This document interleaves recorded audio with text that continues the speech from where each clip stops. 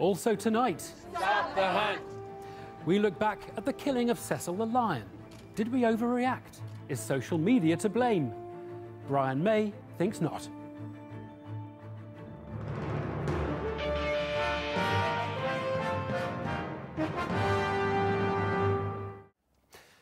Right, the end of the summer holiday is in sight. The so-called silly season is drawing to a close, which makes it a good time to ask whether August is getting sillier than it used to be, particularly in the era of social media. Clearly, Jeremy Corbyn has dominated the news this year, proof enough for some that in the modern era, foolishness is getting to be a serious problem. But of course, for others, that's no such thing. Now, one of the summer highlights this year, an example of an apparently modest news story that exploded onto all the front pages and was treated as a huge story, was Cecil the lion.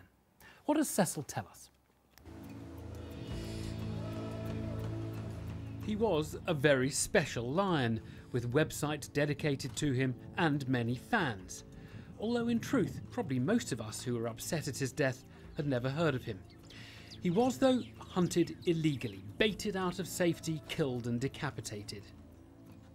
And what a reaction there was. Celebrity Twitter condemnation, not a half of it. Walter Palmer, the dentist involved in the hunt, had to go into hiding. Protesters outside his surgery. For the internet, it was Je suis Cecil. For animal abusers! When people are sharing news or information or opinions in these silos that they dig of sort of mutually reinforcing prejudice, it's psychologically demonstrated very clearly that any group of people that debates a certain issue where they broadly agree will gravitate towards a more extreme position. But was all that reaction proportional? After all, hunting kills, what, 2 lions a day? Most don't get the mourning that you might associate with a deceased king. Now, the conventional wisdom is that social media feasts on stories like these. Outraged reactions howl around the cybersphere in feedback loops that amplify their volume. And there's definitely something in all that. This was a lunch for women journalists and women, particularly women scientists and engineers, actually. Take another Hunt example. Sir Tim Hunt, the scientist who made a silly sexist joke at a conference in Korea back in June. And I'm really sorry that I said what I said. It was a very stupid thing to do in the presence of all those journalists. Social media kicked in, #distractingly sexy. That joke turned into a lynching by lunchtime, and Sir Tim had lost an honorary academic position that day. It all happens in double quick time now. Here's a funny thing. 10 million people, each with a strongly held private opinion about something, well, that's reasonable.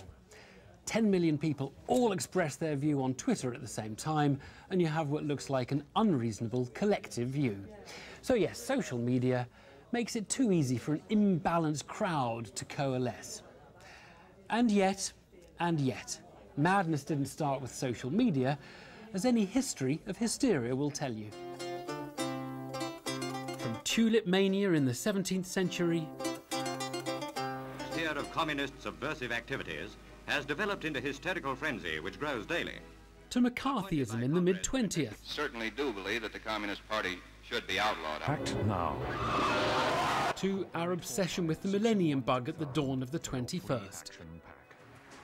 A collective lack of perspective is nothing new.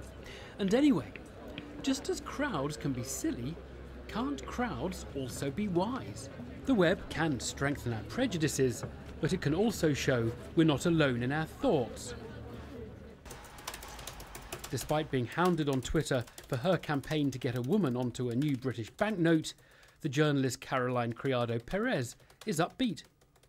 I don't think you can really say that social media is positive or negative. It's just society online with all its problems, but also all its benefits. I think in terms of democracy, in terms of giving people a voice, it has been an incredibly exciting and I would say revolutionary tool, the likes of which we haven't seen for a very long time, because it really has opened the doors to, you know, far more people than have been able to have a public voice than has ever really happened. For many, Cecil the lion was a gratuitous overreaction. Could be so, but it could simply be that social media has taught us how many people hate hunting. Social attitudes are being recalibrated against it. When animals are under attack! And social opprobrium has been discovered as a way of restraining the hunters. Well, joining me now, the former Queen guitarist and founder of the Save Me Trust, Brian May, and the Evening Standard columnist, Rosamund Urwin. Thanks both for coming in.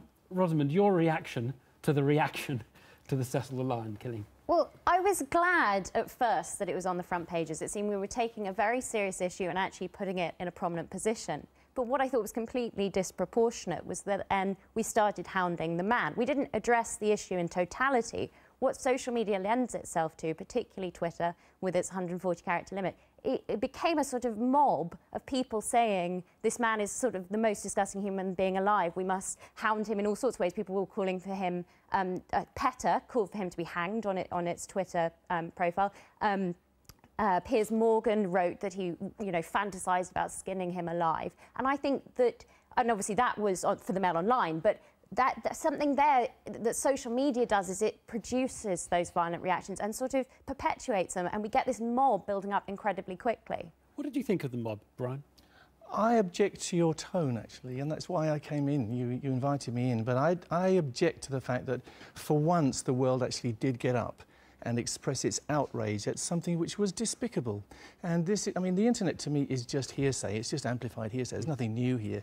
For once, people got up and said, we don't accept that this is the way that people should carry on. And I'm actually disappointed that you take this view that it's something, we have to apologise for. I don't want you minimising it. I don't want you sanitising it. This animal was caused to suffer, and it's the tip of a huge iceberg. There are animals everywhere being abused by people at the moment, and this opened it up. People are now asking the question. We may, thanks to this, have a Cecil's Law. We should have a Cecil's Law which forbids the import of any trophies from any country, and we should stop trophy hunting in this country too. What about the specific point about the hounding of the man? I mean, he's not the only hunter, is he?